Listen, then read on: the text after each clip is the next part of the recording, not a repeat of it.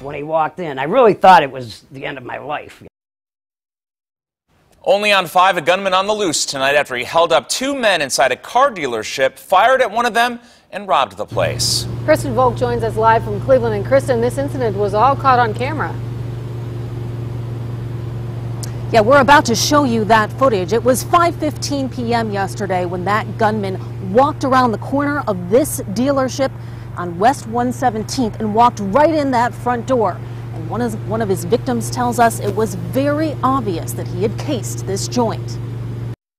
And all of a sudden, this happens.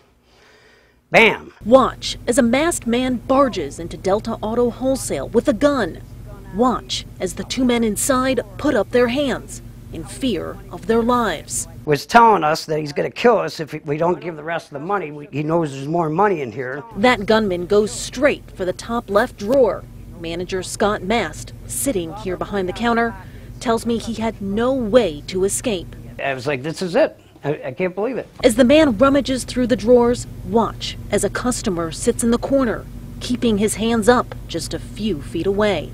Then, this is when he yanks the camera out. That man rips out the cord of the camera, and that's when Scott says he demands more money and puts his gun to Scott's head. I was begging him and telling him, pleading with him. I said, you have all the money. While Scott and the gunman argue about the money, watch what the outdoor security camera catches. Right now, here he goes. That customer bolts for his safety. The gunman runs after him. And it was at this point that Scott says the gunman fired at the customer and missed. Then the man hops in a car and drives away.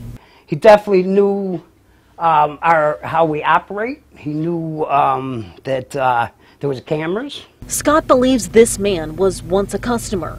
And as for the customer who was with Scott when this happened yesterday, he's thankful for what he did. From him jumping up and running out, I believe he saved both of our lives. Scott says that gunman got away with nearly $6,000. Now, again, that gunman is still on the loose tonight. According to Scott, no word from Cleveland police. And the owner of this dealership is offering a $25,000 reward for the arrest and conviction of that man. Live in Cleveland, I'm Kristen Volk, News 5. Mike?